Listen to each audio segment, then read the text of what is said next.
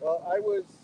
Yeah, well, we're going to introduce, we're going to interview Evie Letlock in just a second. She's actually dealing, she's talking with the New York City Parks Enforcement, so Okay, so I want to go this is back the to second, James this is the Kelly. second such interruption that we've Hold had on. thus far, even though Evie has permits. So just bringing people That's okay.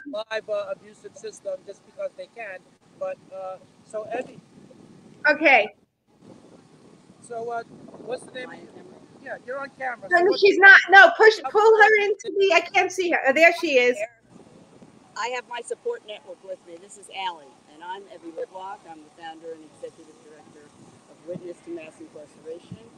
And this event today is to launch the MAP, which is an online directory of formerly incarcerated led services and businesses. We want to, number one, populate the map with formerly incarcerated led services and businesses and tell the public. Wait, I'm sorry. I can't hear you. We want to populate what? We have an online directory of formerly incarcerated led services and businesses across the United States. Our goal is to tell the public that if they want to help us lift us out of poverty and help us with a second chance, that they should be getting their haircuts from us, their eyeglasses, their catering, and their services, their legal services, their accounting services. So our goal is to become an employment powerhouse and a civic force. That's amazing. That's very interesting. One of the challenges that formerly incarcerated people have is, job discrimination. And so an event like Suitcase Sunday, which showcases businesses that formerly incarcerated people have started, very important, because if you have your own business, then you're not dependent upon other people. And plus, you're free to hire other formerly incarcerated people, help give them their start. So, absolutely. What made you? Before we go on to the next interview subject. No, I'm good. I would like everybody out there to know that if they know of a formerly incarcerated person who is starting a business, the best thing they can do is support them. Well, let me ask you: do you help people find employment? Do you help people find employment? Well, there's two tracks. One is the self-employment. Well, in self-employment, we're trying to get newly released and formerly incarcerated people to apprentice with the businesses we already have. Excellent. And that is what we perceive to be our most effective track, because we have a gentleman here who has $500,000 to start a trucking business, and he needs drivers. So we are going to search for, and to get a license is $5,000. So we can support about 10 to 25 people getting their licenses and starting trucking. We want to be very concrete about this. Now, in terms of wage earning jobs in corporations, there are two things that concern me. Not only do we need skills, but we need the employers to be trained on our diverse and population, and they need to be inclusive of us and understand what things might impact us at the workplace. For example, I was in solitary confinement, and if you offered me a job for $100,000 and put me in a small room with no windows, I couldn't take the job. So there are things that prevent us from doing certain things, and as long as we educate employers, I think we're fine. Great. I'm not letting her go, Jeffrey. I have to get, and I'm going to have to go back to James Kelly because there was a glitch. I want to hear a little bit. I know we'll just take it as long as we will, but I want to do a service to what these people are doing. Now, how do you spell your name? It's Evie, E-V-I-E, short for Evelyn. Last name is Litwok. W-O-K. Evie. My organization is Witness to Mass Incarceration, and the website's the same name but .org. Witness to massincorporation.org. Now you said that you were in solitary confinement? Correct. Do you care to say how long or how you're out or about that? What I will tell you is it permanently damaged my physical, mental, and emotional serenity. I'll never be the same person after that experience. You can't put someone into a frighteningly small place with fluorescent lights I was 64 years old when I was in solitary confinement. I'm going to be 70 in 2 weeks. And as soon as I went in day one, I got severe high blood pressure, vertigo, and migraines. How does And someone like you, how does someone as beautiful as you wind up in solitary confinement? I wrote an article about a woman who died due to the lack of medical care in prison. Um, a, we had it. We have 1,300 women in the prison. We have a physician's assistant that sees all 1,300. And whether you have cancer, a broken foot, a cyst, or a heart attack, he tells you the same thing. You're fat, walk on the track, drink water. So when a woman named Miriam Hernandez went in to see him, and she looked clearly like she was on, in her last stages of life, instead of examining her, he gave her the fat speech, and 2 weeks later her gallbladder burst and she was dead. And I was crazed because people were getting blind because no one was being taken out for vision care. People were dying of breast cancer whose cancer was never treated. So I wrote an article saying this was a preventable death. And they arrested me, shackled me, and said, we're going to keep you for as long as we want to keep you because you wrote about an officer.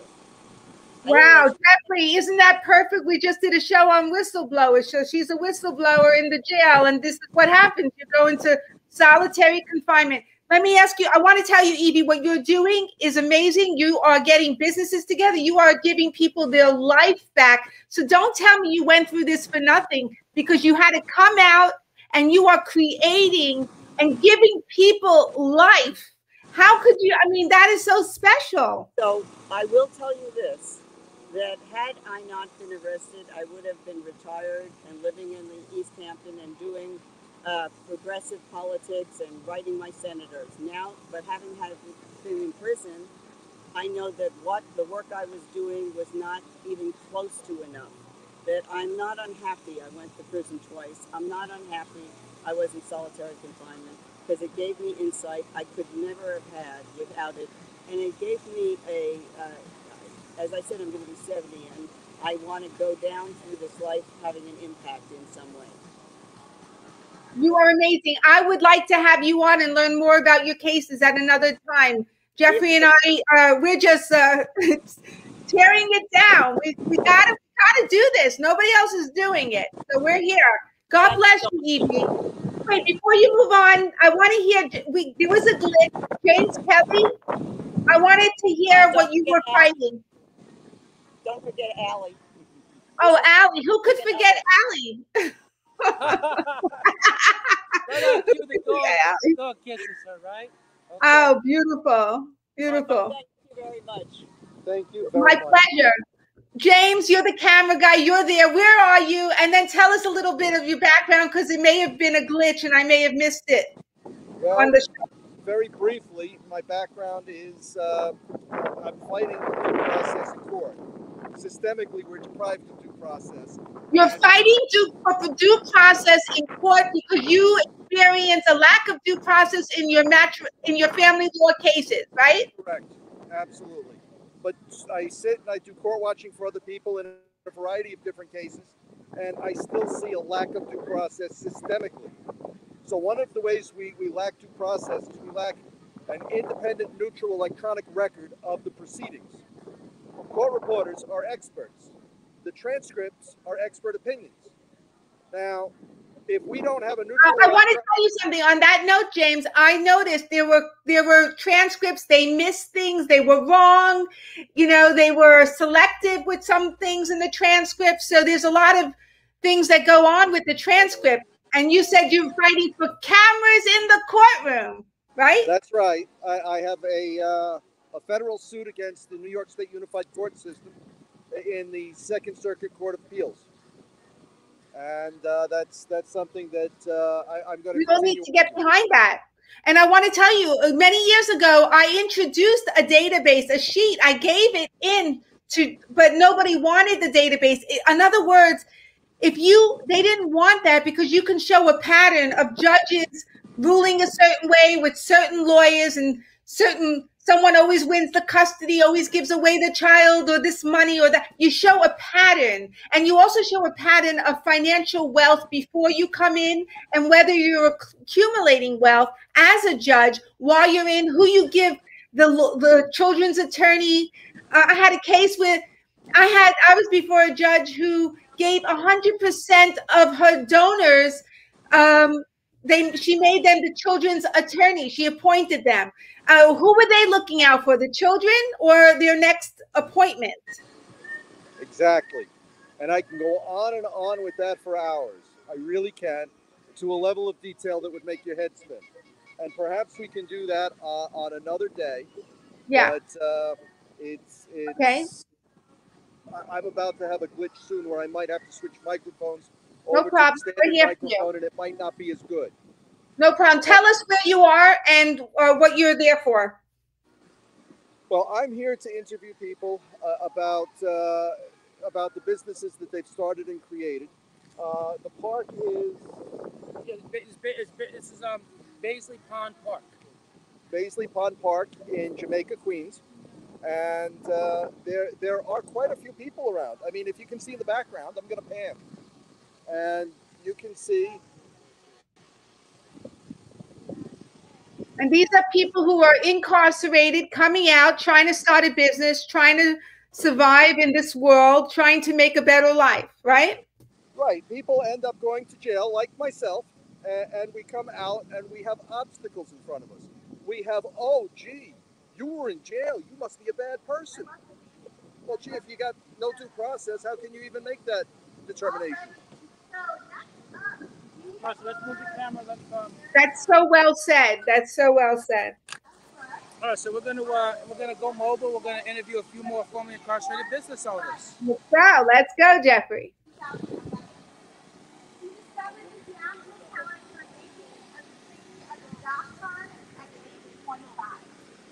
After 2 years of exploring New York City's demanding pastries and culinary he was hired by the Okay, so full-time change the camera. Okay. Yep. Let me get some of this in the background over here. Let's see some of his work samples. Yep, it's me. Some people saying, Jeffrey, come on over, Lorenzo. Okay, come around and be interviewed, my friend.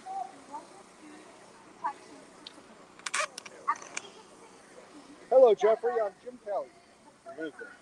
Oh, Lorenzo. Hello, Lorenzo. Good. Well, tell us a little bit about what you do here. I can't see him. I can't see him.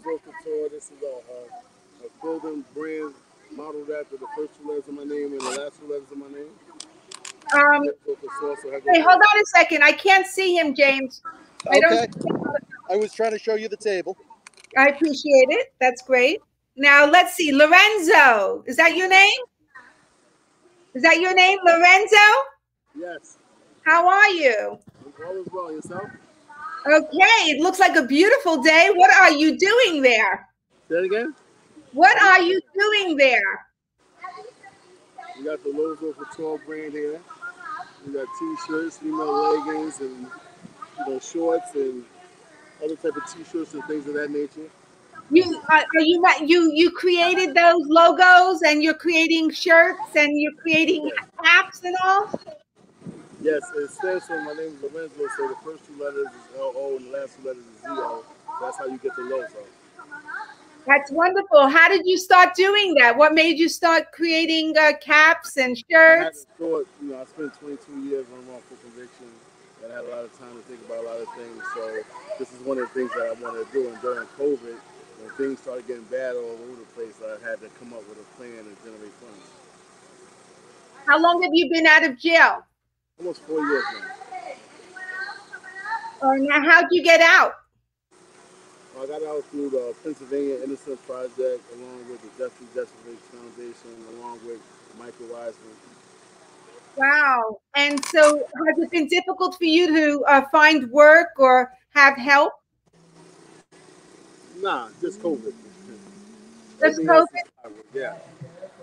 And do you know Roderick Johnson? Yes, that's a good friend of mine. I'm about to go see him when I leave here. Oh, he's a great guy. He's also Yeah, so he's very smart and all. Hopefully, this organization could also help Roderick Johnson. Yes, And yes. Ron is yeah. a good friend of mine, and like we both was in the same situation. It's crazy because we hear something funny. One time, the prosecution filed their petition against him, and they used my name. Oh They my had some goodness, I'd like to hear that story. Um, Roderick Johnson, he was co-hosting the show. He's a great YouTuber, and he co-hosted the show with me to help Melvin Ortiz. You know Melvin Ortiz? this was doing within the last week, right? Yes, that was the Yes, I live remember. He feed. was telling me about that. He told me about Yeah, that. you got to watch it. He did a great job, and we got to fight for Melvin Ortiz, right? Well, I support it. So at the end of the day, like if you need me to do, come on, I'll come on. Okay, that's great. Love to have you. Nice And having you. Thanks a lot. where could people buy your shirts or your hats? You Where could could they go. buy it? You could go to Lozo Couture on Instagram, or you could go to lozocouture.com, and see all the merchandise.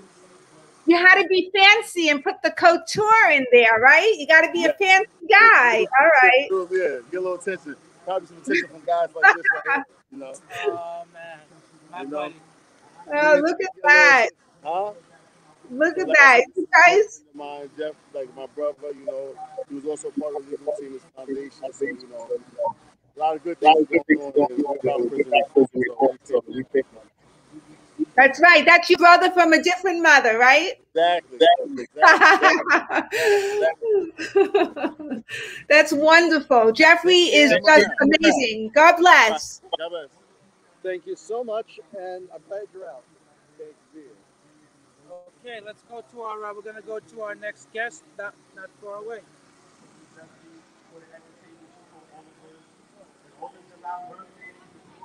Leslie.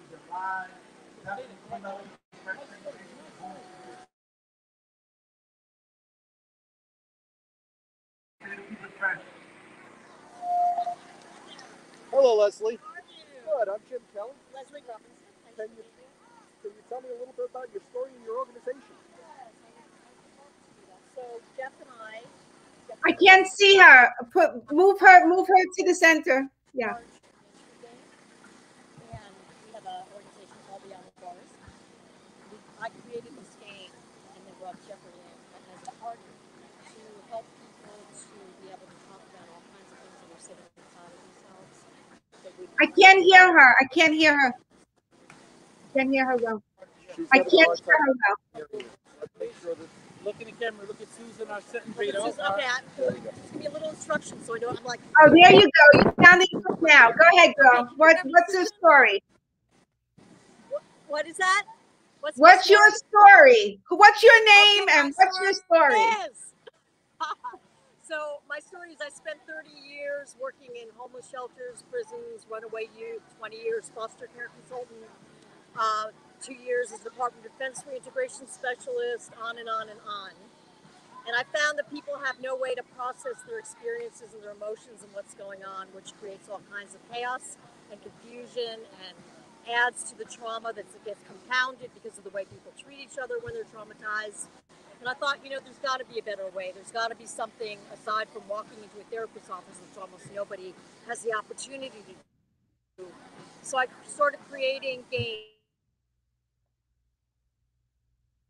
to heal together, to process their lives together, to be able to have really deep feelings with other people, so people laugh and they cry. There's fun mixed in, there's drawing, they're creative, they're gentle questions that help people to open up and speak to your comfort level. So because there's such an enormous need to fill that void between there being almost nothing out here, these games are really helping people to heal, to move forward in their lives. Hello? Our experiences. Once we do that with compassionate people, we can then start to move forward.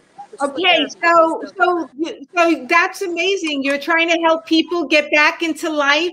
What's the name of your organization there? What is it? Beyond the Bars? So the company that has all the games is Transformation Games. It's spelled RANCE, the number 4 MATION Games. Jeff's in my company for the reentry work and the long-term prison work. is Beyond the Bars. So they're two different. So, okay, great. Beyond the Bars. And then I didn't get the first one. The first one was what? Transformation games with a strange spelling. So it's trance, like you're going into a trance. Oh, the number formation games. Right. .org. Um, .com. .com. .com. Okay, great. Thank you very much. Good work. Thank you so very much. Appreciate Thank it. you. Thank you. So we can just get like a visual here of this wonderful banner for Recharge. You viewers can see that. See up here, just the camera, see down there. Yeah, but look, I believe in Recharge. I co-own it. I partnered with Leslie on it. She created it, and I use it myself, and it does help formerly incarcerated people reconnect with their friends and family.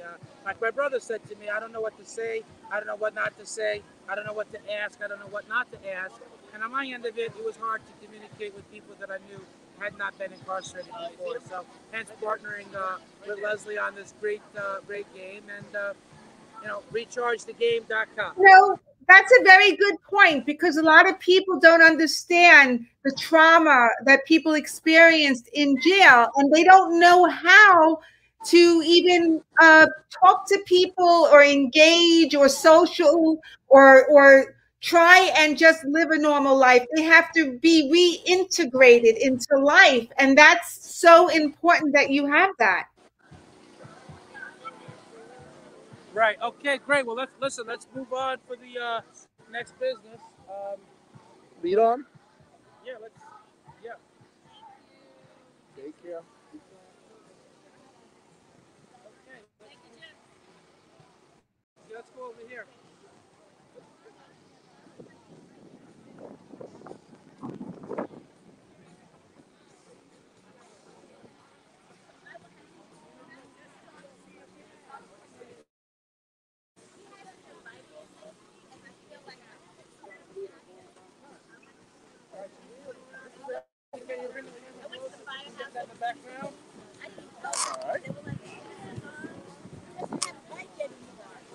Okay, so Susan. Yes. Hello. Okay, let me just. Okay, so we have Sharon Richardson from Just Soul Catering, and I'm gonna let Jim, our on-site correspondent, take it from here. You and Susan, you and Jim interview Sharon. Okay. Hello, Sharon. I'm Jim Kelly. Nice to meet you. It smells so delicious. Tell me a little bit about your story, and tell me.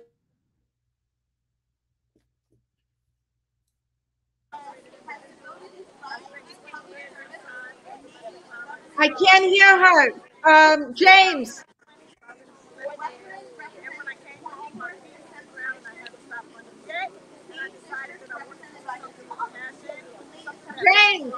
James, I can't hear her. Come closer. Oh, someone second, go. Susan, you're asking something? I cannot hear her. You have to bring her closer. Bring her up front to the. She can't hear you. We gotta bring this a little closer. Come up front. Yeah. I can't hear her at all. I can hear you, but come. Can you come around and come closer to the? I think that this noise in the background is competing here. I think the generator background that's. We're gonna move away from the generator a little bit. Okay, go ahead. Most important that these people have a chance to be heard. There's due process on legal minutes.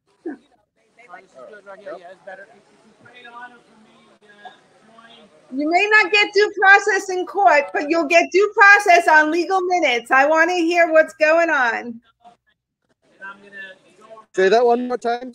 I said you may not get due process in court, but you'll get due process on my show on legal minutes.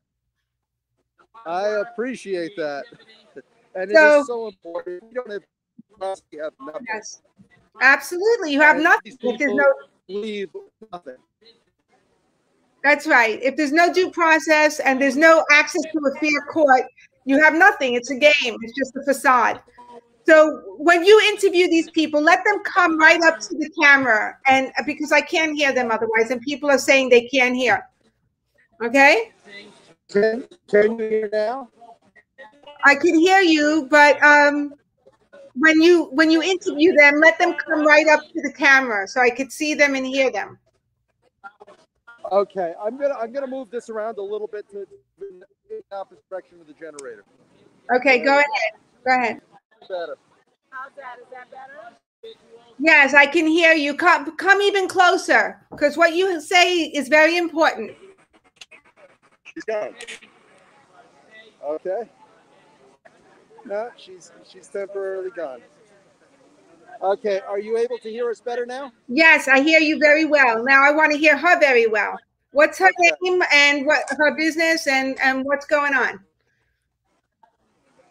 Hello. So tell us a little bit about your business. Hi, my name is Sharon Richardson. I am the owner of Just Soul Catering, which is Justice of All Catering Company. I'm a formerly incarcerated individual. I spent 20 years inside. I came home in 2010, been home 11 years, and I created this wonderful catering company because we only hire formerly incarcerated. And I have a nonprofit, 501c3. It's called Reentry Rocks.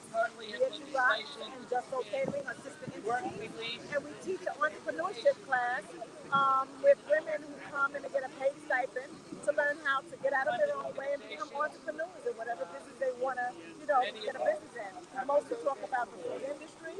Once they graduate, get their PMC certificate, they can come and work at Just Soul Catering. That's a beautiful thing. How do we get in touch with Just Soul Catering?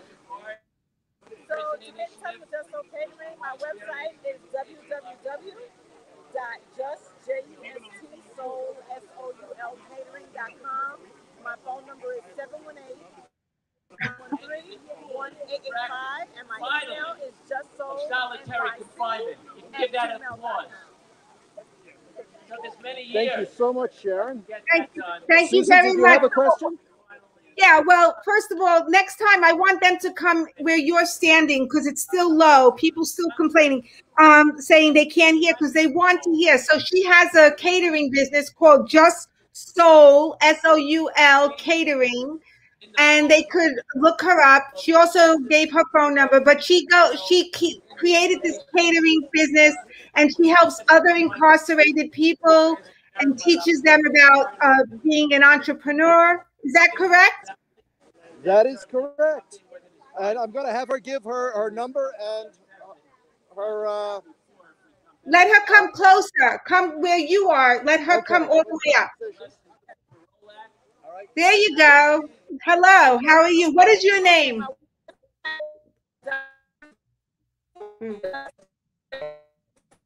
Not good.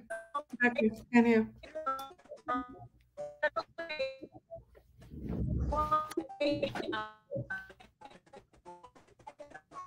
It's not good.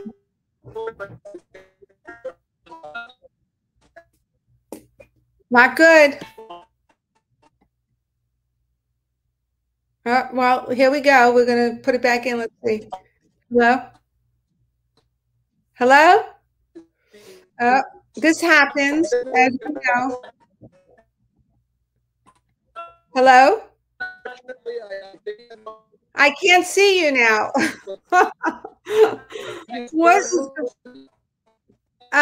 James, go out and come back in. This is the way it goes. This is technology, right? It works great for an election, though. So these people have gotten together to to help people who've been incarcerated, and they are. Oh, here we go. Okay, James, I see you again. Something happened. It wasn't clear at all. Unfortunately, we're losing signal. There's a lot of background noise, and this is one of the challenges with live broadcasting. Why don't you stay in a more quiet area and maybe people can come over to you? I'll see if I can arrange that. It's going to take me a little time. Okay. Take care. Okay, so I will see you soon. Okay. All right. Hey guys, ask me any questions if you want while we're waiting for them to come back in. This was Jeffrey Deskovic. I mean, he's doing the job of the government, of the Attorney General, of the DA, of everyone, of the media. I mean, this guy spent, as you know, over 16 years in jail from being a child, 17 years old, and put in jail, his birthdays, his holidays, and he shouldn't have been in jail because his DNA exonerated him, but they didn't deal with it. Here they go. There you go. You ready? James, are you ready? No, I need to charge the. Okay.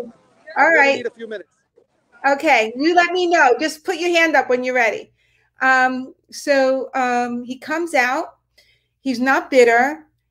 And he fights and he wins his case. He goes to law school.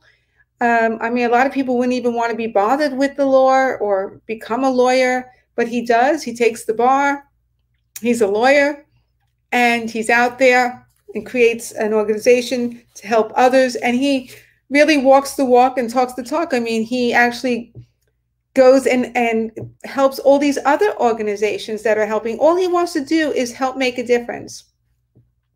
So basically, you could go to Jeffrey Deskovic's foundation, and he will have all these other organizations, and you can ask him. He's also on Instagram. Look him up, Jeffrey Deskovic.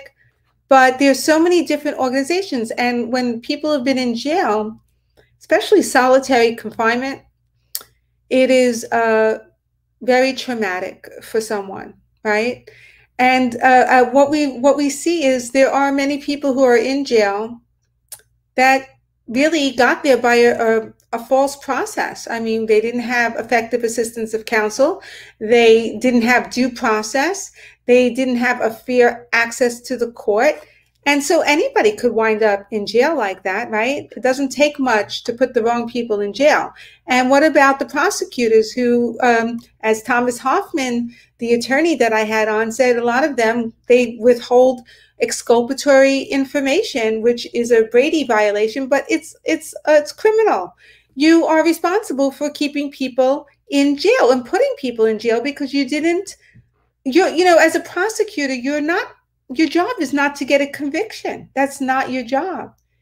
The prosecutor has a very special role, and that role is to pursue justice, whether that means, and pursue justice according to our Constitution and our rights.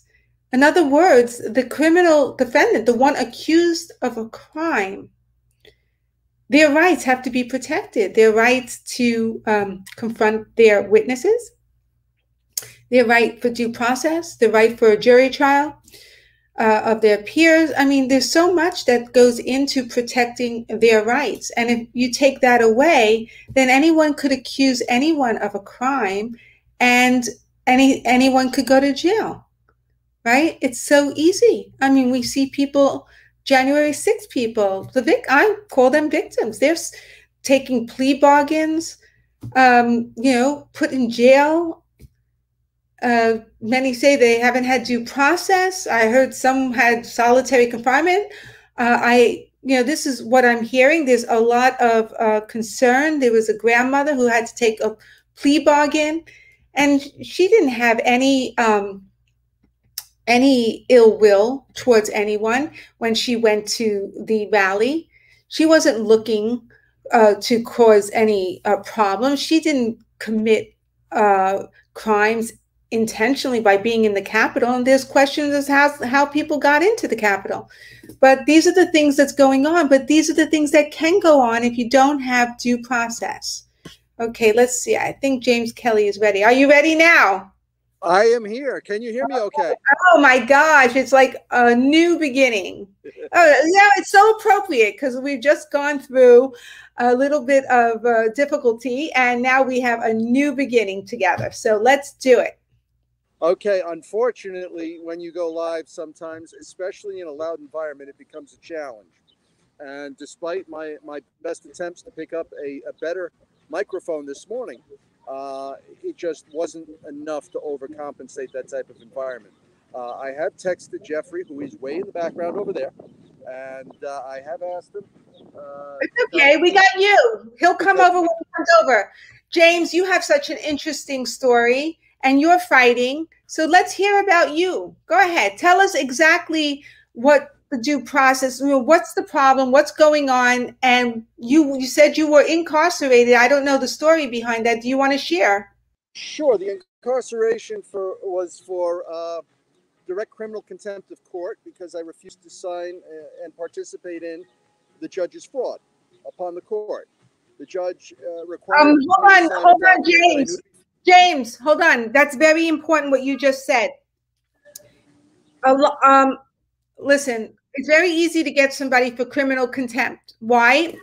If a judge creates a false order, right, and it's unjust to follow. Like I heard of a story of a woman who died on Rikers Island. She went to pursue a case against her husband, and they took her family's business and gave it to her husband. She said the judge was corrupted. And there were even reporters concerned about this judge. And when she tried to get justice, you know, so you could get a contempt order by the judge. And then if you violate that, now you're a criminal and can be thrown in jail. Is that similar to what happened to you? Yes, the judge intended to intimidate me because he figured me, never having been in trouble with the law before, there was no way I was going to walk into jail as opposed to sign his fraudulent order. Surprise! I walked right in. As a matter of fact, it was videotaped, and that made its rounds the day after. What was the order? What was the order? What was the false order? The order was to convey a property in my person. The property was held in a trust. The judge was foreclosed upon having any personal jurisdiction over that trust because the trust and the trustee had never been properly served nor noticed. So it was a situation where there was a procedural problem, and the actual motion should never have been entertained in the first place because it was brought with unclean hands. So the judge decided to hear the motion with unclean hands, to find me guilty, and to order me to convey something that was impairing a contract. And by impairing the contract, it would have harmed a beneficiary. And I would not do that. You know, that's very important what you're saying, because there are cases where I've seen it, where there was a will and it was left to someone, and the judge made the person who was the sole beneficiary of a valid will settle with other people, and you have no right to settle. Either the will is valid or it's not. If it's valid, then it goes to the beneficiary. If it's not valid, then you can't have the right to settle it and give half of the funds. And by the way, after they appoint an attorney in the court and everybody gets access, there's no money left. But I actually saw that and I was shocked.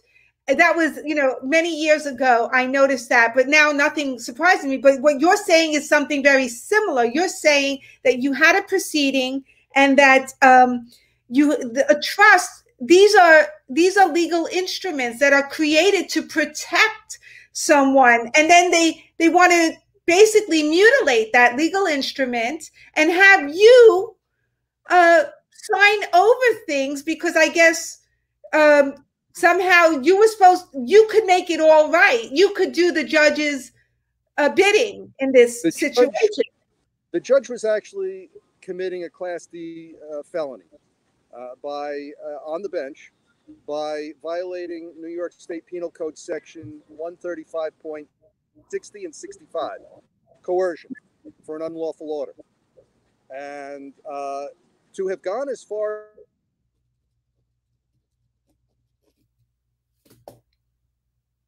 beyond just a decision I didn't like. It goes beyond just a decision I didn't like.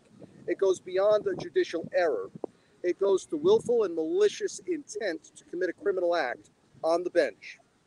And that is a high crime and misdemeanor. Well, like, so here you are. Hold on a second. You know, because my book is filled with this, not my words, but law professors and everyone. They talk about false orders, intellectual dishonesty. It's rampant in the courts, and the appellate division doesn't fix it. And plus, I put the code of judicial conduct in there. So if you're before a judge who's engaging in criminal misconduct or any misconduct, you're supposed to have access to the judicial ethics committee. They're supposed to step in at that time, because you're supposed to get, I know you could laugh all you want, but that's the rules, that's the laws, because you're supposed to have a court that's uncompromised, and you're not, in other words, the whole weight is put on the litigant when a judge misbehaves, and now your whole case is becomes a matter of you trying to just correct the record, correct the judge's behavior, and your whole case is gone.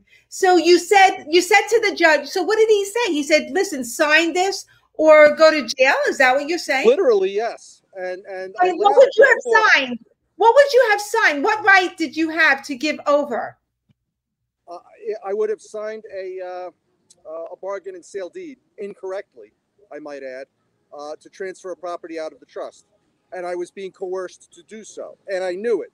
They count on pro se litigants not knowing the law, not knowing their rights. And the reason I laughed before was no oversight. Yeah. No, because I actually filed an Article 78 proceeding against the judge. One of my filings. An Article 78 is a proceeding where you go to the appellate division, you say, listen, help me out here. The judge, he's doing something wrong. I mean, obviously. So how well did you do in the appellate division? Because I think it's a myth, an appellate division remedy. And I can go into that. The judge for that Article 78 was Judge Miller in the Second Circuit. Who sits, is that Robert Miller? Who sits as the ethics chair. What's his first name? I don't remember his first name. Okay, so you go to a judge. Was the ethics chair? The ethics chair, yes. So of course he's going to do what's right. You cited it. You cited the Code of Judicial Conduct. What happened? He refused to sign it. In fact, the next time I showed up with another Article 78, he wouldn't even see me. Right. So it was dismissed with no record.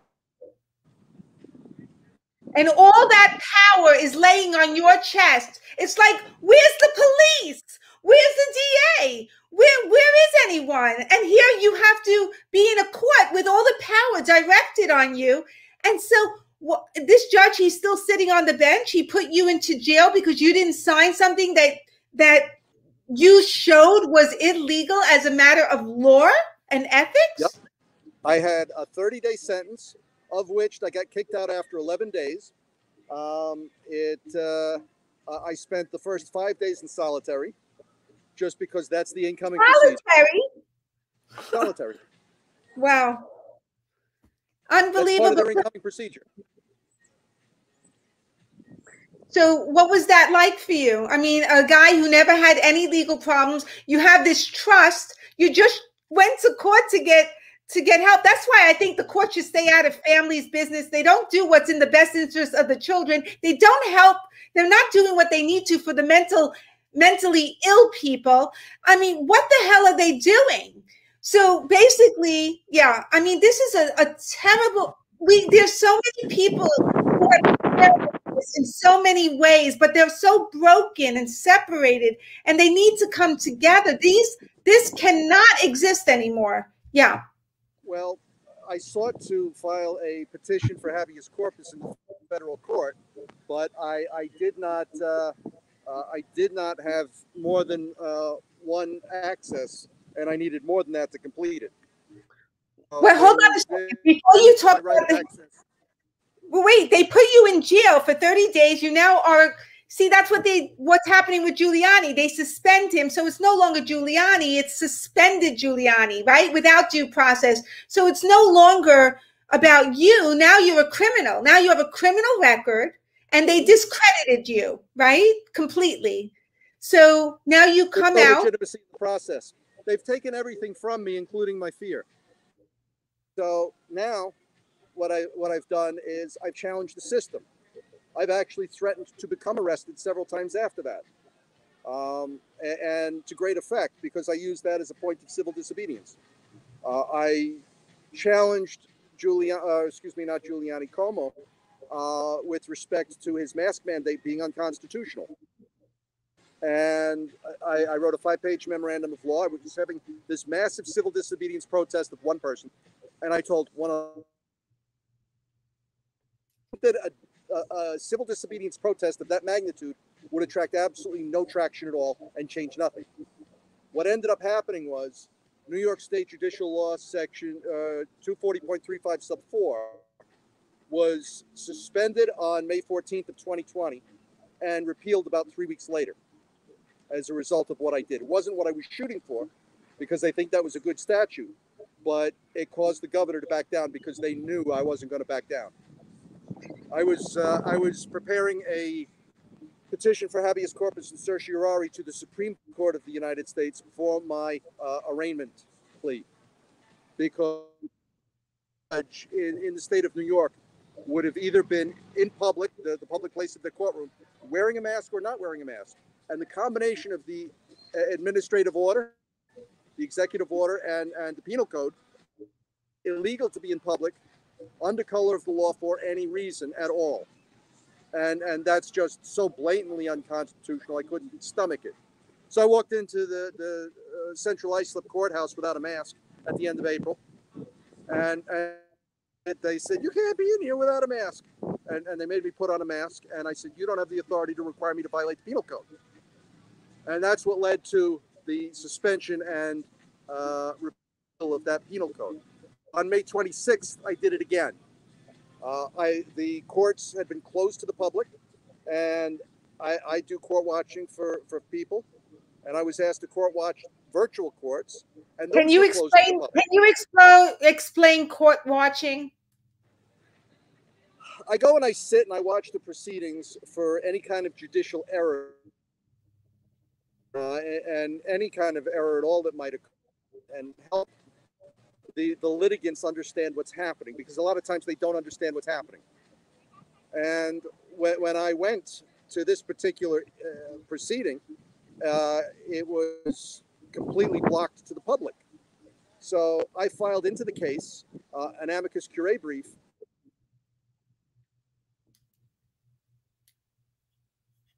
Office of Court Administration, and pursuant to New York State Judicial Law Section 4, they had no recourse other than to grant me access. I would go into judge after judge, starting with Judge Condon in Riverhead, that was overseeing the criminal case about Michael Valva and Ann regarding the death of Thomas Valva.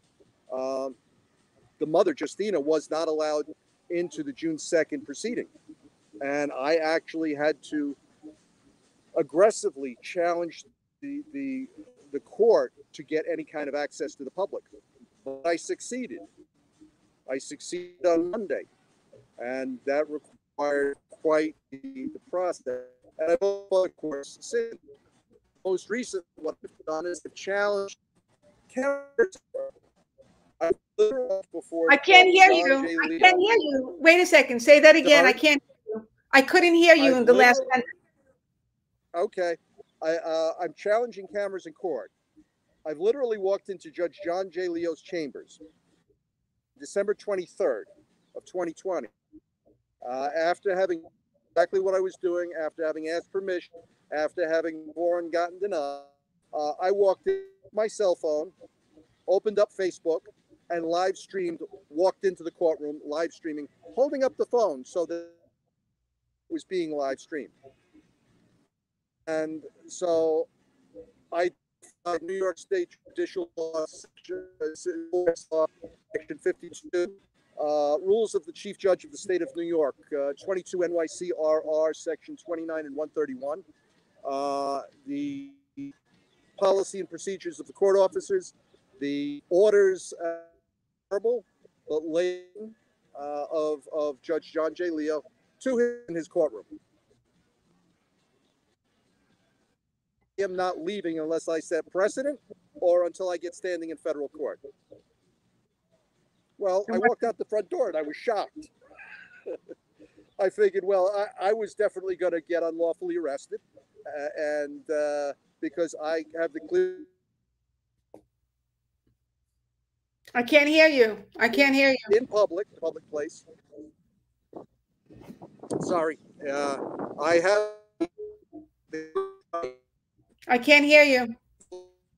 Can't hear you. All right. Let's see if I can improve the microphone. Okay. So what happened? You they could have said, oh, our rules here, we don't let you record proceedings, right? That's right. You know, the joke of it is what's gone on in Michigan and other places, like they have their they allow the proceedings to be broadcast, but they won't let you record it and they won't leave it out there. And I think that's a way to shape the public's opinion by allowing certain lawyers, like in Michigan, they allowed this David Fink to basically smear Lynn Wood and Sidney Powell without allowing them to respond back. So, you know, It that, absolutely is. yeah. So, We have the clearly established right to record public officials, like judges, in public, like the courtroom, subject to reasonable time, place, and manner. So what the argument here is, what's reasonable time, place, and manner? And there has been New York State Judicial Law Section 218 that supported this, but it expired in 1997. And it was a 10-year experiment. And every time it was suggested that it be made, and the minority prevailed and shot it down. So now we've got a situation in 2000 where New York State Civil Rights Law Section 52 was found unconstitutional as applied in one case and facially in another case. In 2003, there was another case that had an encyclopedic response that said, yes, it's constitutional in support of due process. And when the two things come into conflict, are you hearing me okay? yeah, I want to say something. You see, what you're pointing out is it's very detailed, and I want to explain a few things. You shouldn't have been doing this alone. 100% there should be cameras in the courtroom. There should be a database, because the judges are not there for themselves and their careers and their attorney careers. They're there for the people. And that's what people forgot. Now, I want to tell you this. Frank Vetro, I had him on. He did the whistleblower documentary. You should watch that. People have, like, he should get behind you and you should get behind him. And Jeffrey Deskovic and his people need to get behind you. We all need to come together. Even Giuliani and Lynn Wood and Sidney Powell. An abuse of power in any court proceeding is an abuse of power in every court proceeding. And the problem is they win when you separate people. Like, they divide and they conquer, sort of like what's going on with the January 6th. They're not charging them with insurrection, I understand. They're basically trying to pound away and get plea bargains to make a facade that this is a criminal, that's a criminal, and that's how they win. We all need to come together with Giuliani. We need to come together regarding justice, pursuit of justice, of due process, no matter if it's civil, no matter if it's misdemeanor, violation, jail, anything. Now, what happened here with you is very easy. As I said, they make an order, and the order, as my book talks about, not from me, but by scholars, saying that false orders, intellectual dishonesty is rampant. And then the appellate division doesn't fix it. They rely and they reinforce the false order of the trial court, and the media doesn't fix it. They just report it. So at the end of the day, basically, we're sitting ducks. If a judge or somebody brings you in, say you have somebody and they say, oh, I want his house, I want his kids, I want his money, I want to punish him, I want to throw him in, anything can happen. And it's been going on for years. That's why what's going on now is nothing new. It's been going on for years. So now you were thrown in jail for all this, and now you're out and you're fighting this. But look how hard you have to fight. Look how many nights and days and your resources and your mind and your time inundated trying to be. You're the criminal. You're like the oversight police here, but with no power, no funding, and it's just you. And you're the one who's taking all the hits. And you're not alone. Well, one person has more power than they realize, and that's the thing that I learned in doing this. You see, the Constitution is of the form and function of an implied self-executing special revocable trust document, such that we the people beneficiaries, but I can't hear you. responsibilities of our trustees, including the judges. And that is why I filed a petition for memorial remonstrance in the New York General Assembly for the impeachment of Judge John J. Leo and other relief. And I have the right to do so. I'm going to have you on. You know Daniel from New Hampshire, who did the remind. You're going to come on, and we got to go through in a quiet setting, look at your documents, look at everything. We're going to talk about your remonstrance that you did. What's pending now? What's going on right now? Oh, let me go up through. I'll start with trial court. I have a notice of motion in for submitted. Let's see what happens with that. Judge, I'm sure is going to be inclined to spot they dismissal with no basis. But that's what I wait from this particular judge. Prior history. In the federal court, the federal district court, I have the cameras in state court. I can't hear you. I can't hear you. I can't hear you. Okay. Can you hear me now? No. Can you hear me now? Yes. Okay. Yes. Let me switch microphones.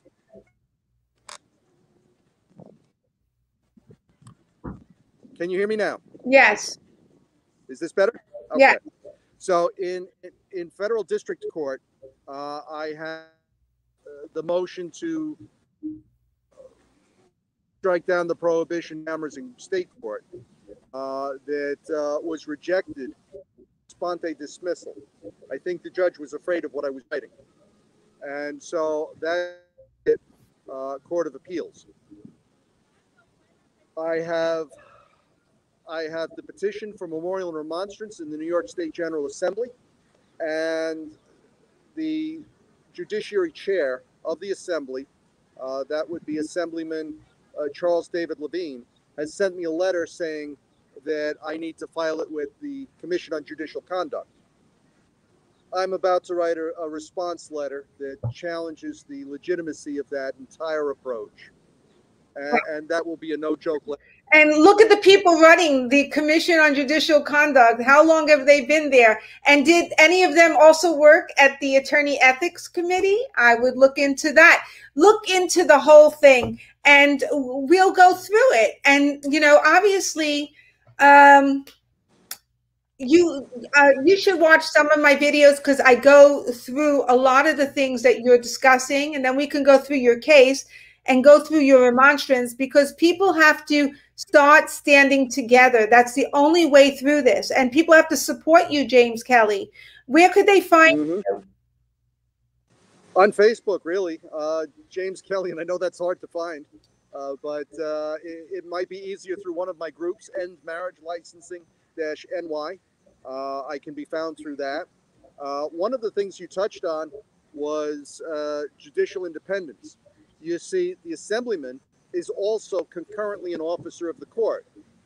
That challenges the independence of the judiciary, and it challenges the checks and balances upon the government. And that is foundationally flawed. That's just not acceptable.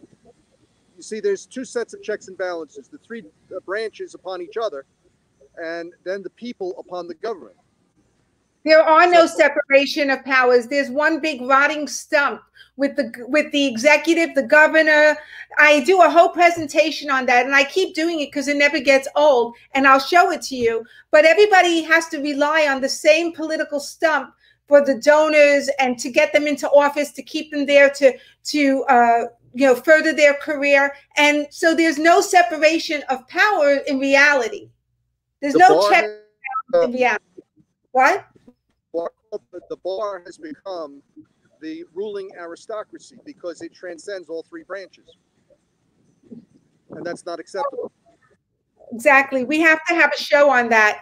So after this, after we do this, we finish with this, contact me and we'll go through it, because you deserve people to understand the depth of what you've gone through, that to show the law where you say the judge was violating and telling you, it's like having a gun to your head. Sign that, and I'm the boss, and if not, go to jail.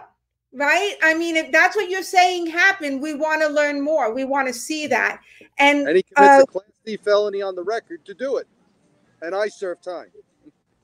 And you serve time, and that's the way it happens, because who has the power? Who has the funding? Right. Okay, so we're gonna go through that. Is there anything else you want to say right now about your No, I think I'm about to lose my battery. Okay. Is there anybody else that we're going to interview regarding this? Unfortunately, no one has come over, so okay, fine. I'd have to say no.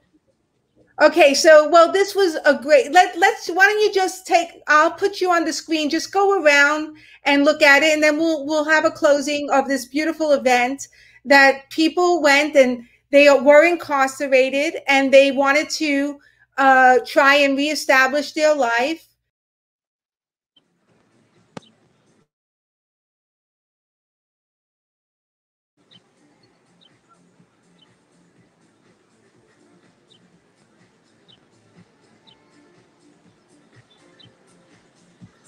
What happened to Jeffrey? He got lost? No, I was here. I was panning for you. Yeah, no, I saw that. That's great. What about Jeffrey? Is he okay? He's over there. And I think he's talking to somebody. Let's see. Should I get him on the phone? See if he has any closing words? Absolutely. Hold on. Let's see if I can get Jeffrey on the phone. Maybe that's a little clearer.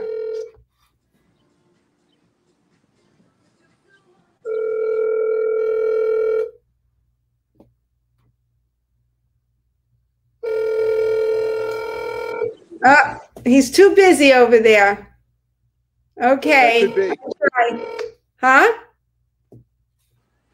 That could be. So, you want to go over to him and see if he wants to say any last words so we can close this out? I can try. Okay, go ahead. I'll fill in the audience a little bit and wait for you to come back. All right? Okay. Hey guys, this is the way it works, you know. These are people fighting. Listen to this. It's like the poem If, right? The poem If is, I don't know if any of you are Rudyard Kipling poem If. And it's so appropriate about life. Just to read some excerpts. I mean, I surround myself with these very deep poems, and you know, I read a lot and want to understand what people go through. And you know, he in this poem he says, "If you can bear to hear the truth you've spoken, twisted by knaves to make a trap for fools," right? That's what happens in the courthouse when they take your case and they usurp it and you have no power and it's all false. And then when you go through all that, it says, "Or watch the things you gave your life to broken and stoop and build them up with worn out tools." That's what these people are doing. They are watching that their lives are destroyed, put in jail because you didn't want to sign a document and you tried to get help and oversight, and then you become a criminal and you spend time in solitary confinement. And so these people, a lot of them were in jail and they're just trying to rebuild their lives. And look how much they have to carry on their shoulders to try and get due process. Why is he doing all this? We have all the laws.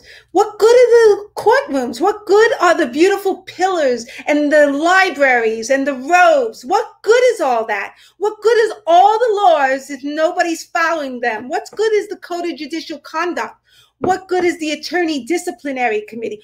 What purpose does it serve if it's not serving to uphold the Constitution, uphold the laws, and help the people attain access to a fair court, uncompromised court, and due process? What good is it? Isn't it just a facade then? Okay. Let's go. Let's close this out because you guys are very busy. Jeffrey, hello. There he is.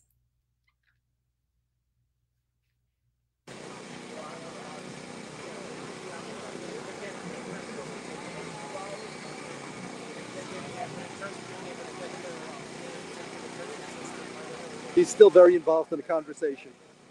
All right. Well, I'm sure he asked me to be here, so he wants me to, close this out properly. I think you could just say, excuse me, and ask him how he wants to proceed. If I could, very quickly. Words. Well, firstly, just this event's really been incredible. I have a special guest next to me. This event has attracted high profile people. One of them, the gentleman next to me, Assemblyman Weprin, who did champion parole reform this last session. He introduced legislation which would require the Assemblyman Weprin? That's Assemblyman from the 22nd District? Accessory rehabilitation rather than nature of the crime. But Susan, would you like to ask the Assemblyman? Yes, well, Assemblyman Weprin from the 22nd District, is that? Say that again? Is this Assemblyman Weprin from the 22nd District? Are you from the 22nd District? 24th. The 24th? I believe I have a notice from you regarding my name. I have it on my wall. It was a long time ago, but you were kind enough to provide that. So I think because there's not too many Weprins, so I may, it's been a long time. But you are always out there, aren't you, Assemblyman Weprin? You are always trying to support the causes, right? I try to. I have a brother that was also in the assembly and in the city council. I was in the city council also and the assembly. So there are it could be your brother. I have to go look after the show. Okay, no problem. Okay, so tell me what you're doing there. Well, I'm here supporting formerly incarcerated individuals who are entrepreneurs and creating businesses. My good friend Jeff Deskovic has been involved in helping form. He has his story, which he has told over and over again. And now, as a lawyer, he has been fighting to help to make changes in the prison system, in the correctional facilities, in parole reform. And we've been working together on so many of these issues. He's all three branches in one. He just helped create a law, right? He's all three branches in one guy. All three branches in one guy. Yes, all three branches. So thank you so much. That's wonderful. And thank you for being there. We need elected officials to step up and stand by and support people like Jeffrey, like James. Okay, we lost them, guys. This is it. So that was Suitcase Sunday. Go to Jeffrey Deskovic's Instagram and Facebook and other social media accounts. You can easily find him. You could ask him for any information you want. We all need to support each other. And, this is the way we do it. This is the way we have to do it. And we all should stand by. Injustice anywhere is injustice everywhere. So thank you very much for being with me. Sorry for the technical difficulties. It does happen, but so glad that you joined and have a great day. Appreciate it.